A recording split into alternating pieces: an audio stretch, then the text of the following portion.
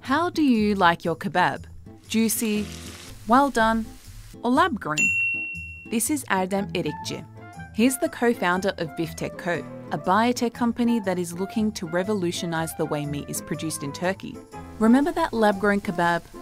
But before we get into what this tastes like or how it's made, let's look at why lab-grown meat could be the next big thing. The world's population is expected to reach nearly 10 billion by 2050, and the consumption of meat is projected to rise by 88%. To put that 88% into a little bit of a perspective, here's what goes into producing just 1 kilogram of beef: 15,500 litres of water, 30 million square kilometres of land, 36.4 kilograms of carbon dioxide emissions, and 200 milligrams of antibiotics used.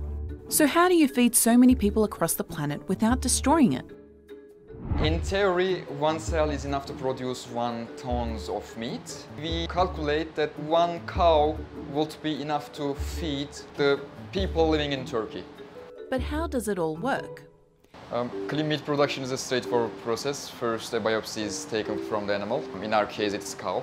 Muscle stem cells in the biopsy is isolated first. Cells start to proliferate in those flasks, and they are incubated in those machines. Those machines can be considered as the body of the cow in our case. The final step is inoculating those cells into big bioreactors. Then those cells are harvested from the bioreactors. They are put together to be eaten as a minced meat. Have we ruined your appetite yet? Here's how it looks. And the taste?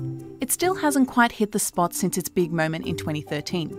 The moment when the world's first lab-grown burger was cooked and eaten at a live conference. It's close to meat. It's not that juicy. I was expecting the texture to be more soft, but the consistency is perfect. This was the most expensive burger ever made and consumed, with an estimated cost of $280,000. Since then, technologies have evolved and cell-based meat companies like Memphis Meat are offering a quarter pound of ground beef for $600. The global lab-grown meat market is currently expected to reach $20 million by 2027, and Turkey is among at least 14 countries invested in lab-grown meat production. This is Professor Can Akçalı from Ankara University School of Medicine, and I am also the co-founder of a brand new company in the Ankara University Technopolis. We are trying to develop new solutions to lower the price of clean meat. This procedure is very expensive due to those mediums that we see here.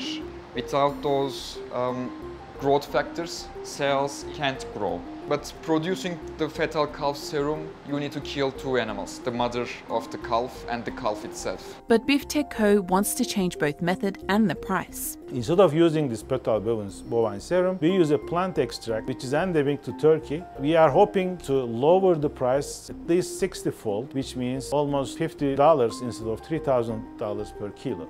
At this point, I'm sure you're all thinking whether that lab-grown kebab we mentioned earlier is safe enough to consume. It's as safe as our conventional meat that we are eating now. One thing is it is free of contamination. Clean meat production is not a genetically modified organism. We do not transfer any kind of gene or gene product to these muscle cells. We just mimic what is happening in a mother's uterus. According to recent studies, we can't predict the long-term climate implications of lab-grown meat. Just yet. The future of the clean meat is maybe shorter than we expect to see. If the cost is reduced to a certain amount, I would say maybe in 2 or 3 years we would be able to see these products in the market. The concept of farm to fork seems to be evolving into a thing of the past, with resources becoming more scarce and expensive. So maybe it's time to get used to the idea of lab to fork.